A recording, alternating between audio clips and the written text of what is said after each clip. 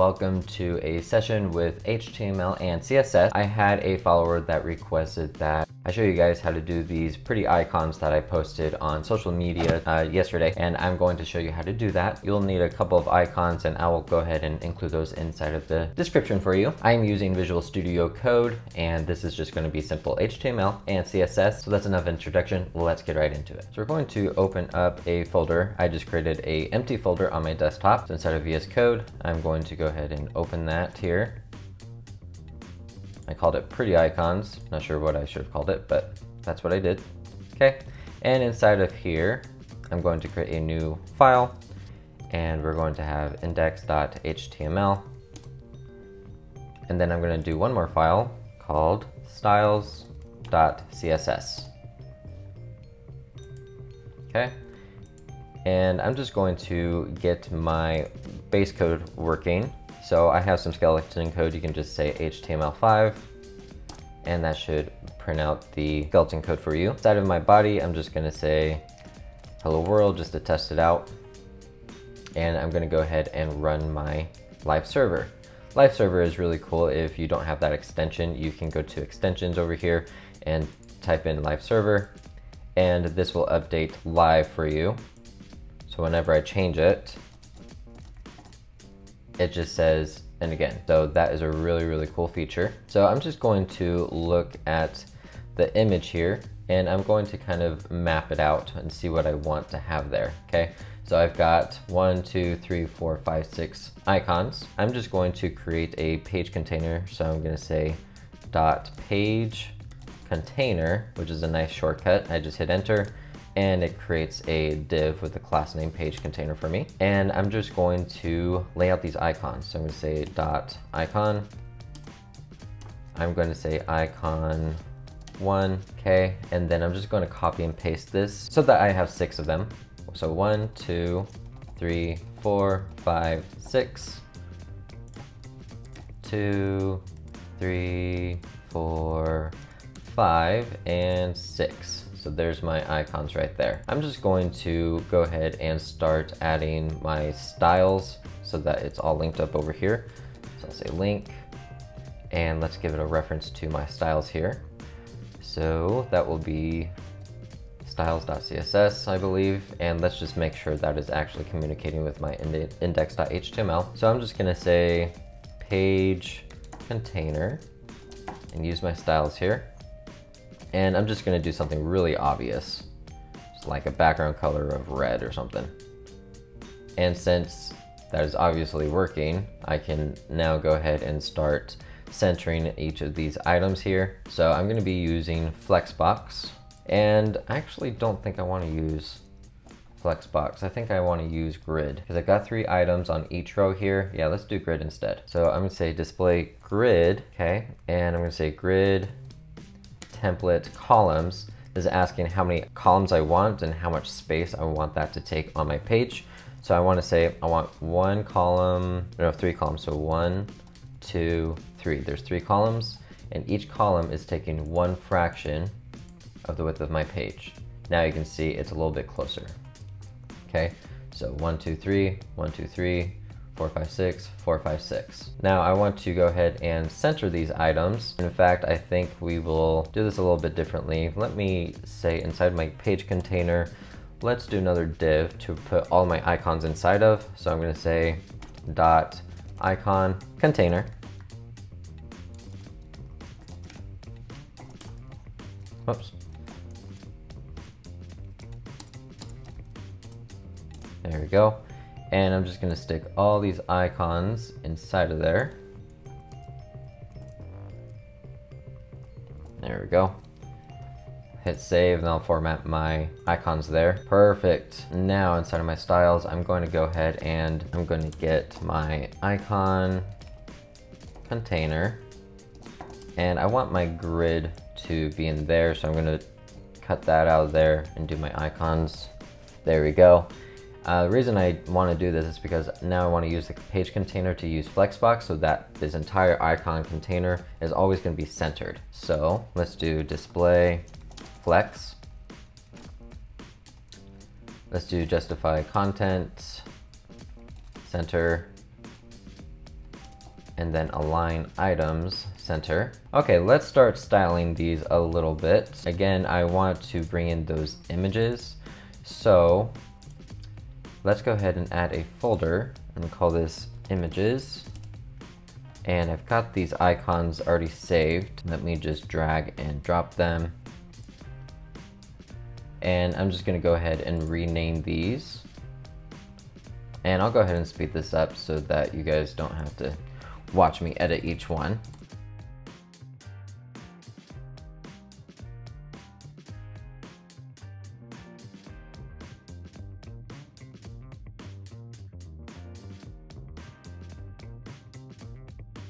Okay, welcome back. I just updated each of these names to their appropriate icons, and we can go ahead and start importing those into our HTML now. Now that we have all of our images inside of our images directory, then let's go ahead and import those into each of our icons down here, okay, in our HTML. So let's go to our HTML file. Let's just say img and hit enter. That's a nice little quick shortcut. And we're going to put in a source. So we need to put in a path to these images and then the specific image. So say // and autocomplete's gonna help me there. Now there's images. So select images, and now it's saying which one of those do you want? Well, our very first one, let's see, looks like it's gonna be Netlify. So let's say / Netlify. And then your alt tag will also call it Netlify. Okay, and I'm just going to copy this and then paste it on each icon. And of course it is the same image for now, but we will change that in just a bit. Okay, so go ahead and do that. And if I am ever going too fast, you're welcome to slow down the video or hit pause whenever you need to. Okay, and let's go ahead and change this second image, which I have as Heroku, and then change the alt tag to Heroku. The alt tag is really good if the images don't show up for some reason. It will just say the text of Heroku. Or it's also really good for web scraping so that the coder can use the alt tag as an identifier. The third one is Bluehost. So Bluehost, Bluehost. And then this fourth one is Firebase. So Firebase, Firebase. And then GitHub, GitHub. Okay, then finally we have Hostinger,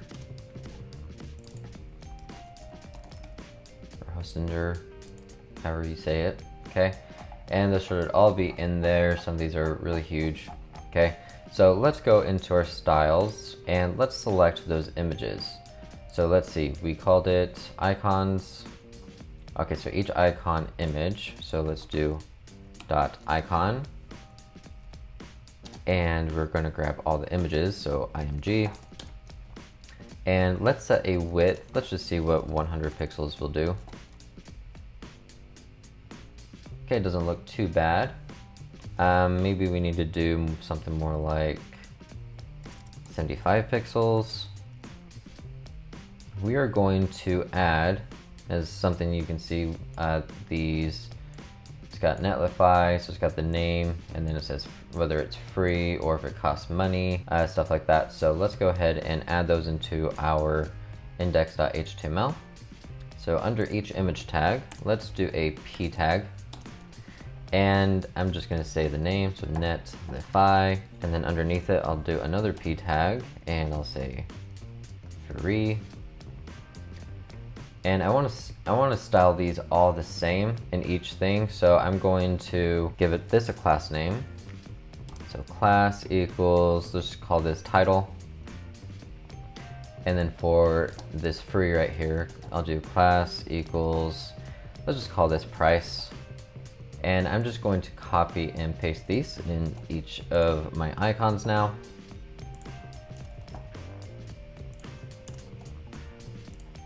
And I want all these class names to be the same so that when I style them, I only have to style them once and it should work for all of them.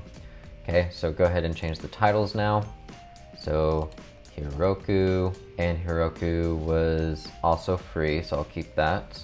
And then next is Bluehost. So Bluehost. And Bluehost was costing money, so I'll do a couple of $signs, kind of indicating how expensive it is. And then we've got Firebase. Firebase.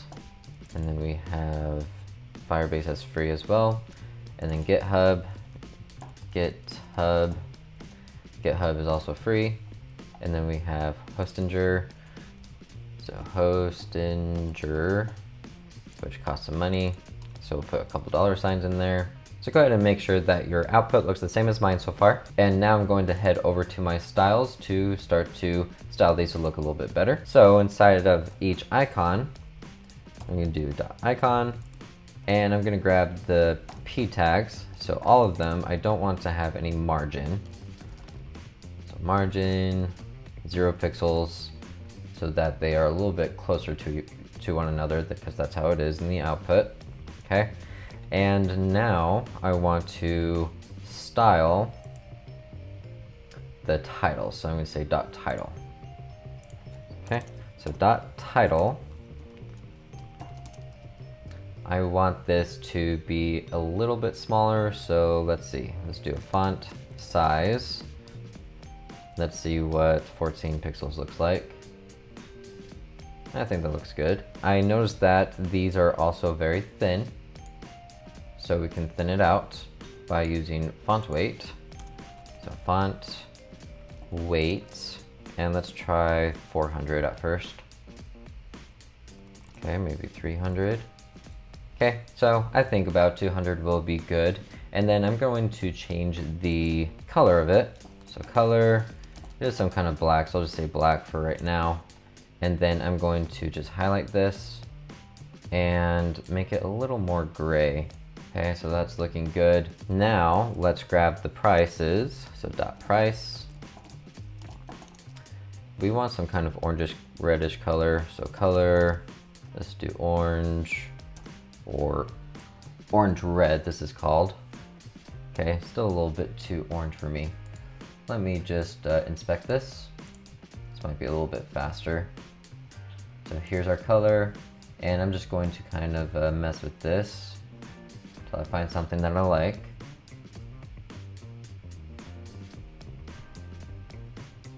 Okay, I think I like that. So I'm just going to copy this hexadecimal, come into my code, and just paste it in. And let's hit refresh, and that should all look a lot better now. Good. So let's start to make our icons into squares. So I'm going to put my icon right here, so .icon. And what I want to do for right now, I'm going to make a border. And I'll just say 1 pixel of solid black. We're going to get rid of this later, but just to help me see where my borders are, I'm going to do that, okay? And I'm going to give this a border radius. And let's try 30 pixels and see what that looks like. Okay, not too bad. So I'm trying to get it to round off the edges, kind of like that. I think that is a good border radius, at least for now. When we start to add more padding and different spacing inside of our icons, that will change, so we'll kind of mess with it later when it comes. Let's go to our icon and let's start to center these items. So let's come to icon and let's use some flexbox. So I'm going to say display flex, and I'm going to say justify, or I got to do flex direction. So flex direction, because as you can see, flexbox is by default putting everything in flex direction row. So I need to say flex direction column so that they're stacked on top of each other. Okay. And now let's center those things. Let's say justify content center, and then align items center. And that is looking a lot better. Now I'm going to give, so if you remember that beautiful look here, okay, we got kind of a little bit of an off-white compared to the background. So we're going to change the background color just a little bit. So I'm going to say background color, And I do want white, but we want some kind of off-white. So we're just gonna come into here and change it to a slightly different white. It's a little bit darker, hardly noticeable, so that we can get more of a shadow effect when we add some box shadow. So let's go ahead and give us some space between all these icons so that they're not all touching like that. So we're gonna say margin. Let's do margin, let's see. I wanna try 42 pixels. And I think that's good for this space, but I want them a little bit closer here. As you can see our image, they're a little bit closer here, but they have more space in between. And that's fine. So let's go ahead and say 42 pixels for the top, space, and let's do the right side. So the right side I want to be maybe half that. So let's try 21 pixels. And that's looking much better. Now we're gonna add some padding so that our edges of our icons are not touching and they're not super close to these. So let's get a little bit of padding in there to make it look a little nicer. So inside of here, let's see, we need padding probably around our icon images. So I'm gonna do padding, and let's just see what maybe like 15 pixels looks like. Okay, pretty good. And I think I want a little bit more padding on the sides, but not on the top or bottom. So over here, I'm gonna say padding, yeah, we'll keep it 15 pixels for top and bottom. But for the sides, we are going to do a little bit more. Let's try 25 pixels. Yeah, I think that's looking a little bit better. Maybe a little bit more square. Let's try maybe 30, see what that looks like. Okay, I think that's looking pretty good. And then I want a little bit more padding underneath my price right there. We'll come down to our price and we'll give it some padding actually. So padding, bottom, let's try 5 pixels. And I think that's looking a lot more clean that way. So I think I'll keep it right there. And I'm gonna go ahead and start adding my little shadows there. So as you can see these shadows. So we are going to use something that I like. Let me see, so coding, I've got my box shadows right here, okay? So this is a cool place to do box shadows, and I'm just going to use my image as reference, and I'm going to create a shadow. So if I just drag this, as you can see, the shadow kind of moves around. Okay, so it sounds like we need it to the right and a little bit down like that. Okay, I think I'll shift it down just a little bit. And the spread, maybe not so much. Okay, and then there's a lot of blur. And looks like we just have some blur. Maybe about there. And then opacity, we probably want about there, okay? And that is looking good to me. So I'm going to go ahead and add this code that they came out for me. So I'm just gonna copy that, and I'm just going to head over to my code and paste it in for my icon. So here's my icon, I'll paste it. And as you can see, we have this very good looking box shadow right there. Okay, so I think it's time for us to get rid of these borders. It's been very helpful to have that border there, but now it's time to get rid of it. Okay, now it's looking much more professional. If you guys ever wanted to, you could of course make these into links, make them look even better, but that is how you get those beautiful icons as requested. If you have any questions about your HTML, CSS, or any projects you want me to demonstrate, please let me know down in the comments below. Thank you so much for sticking around. I'll see you next time.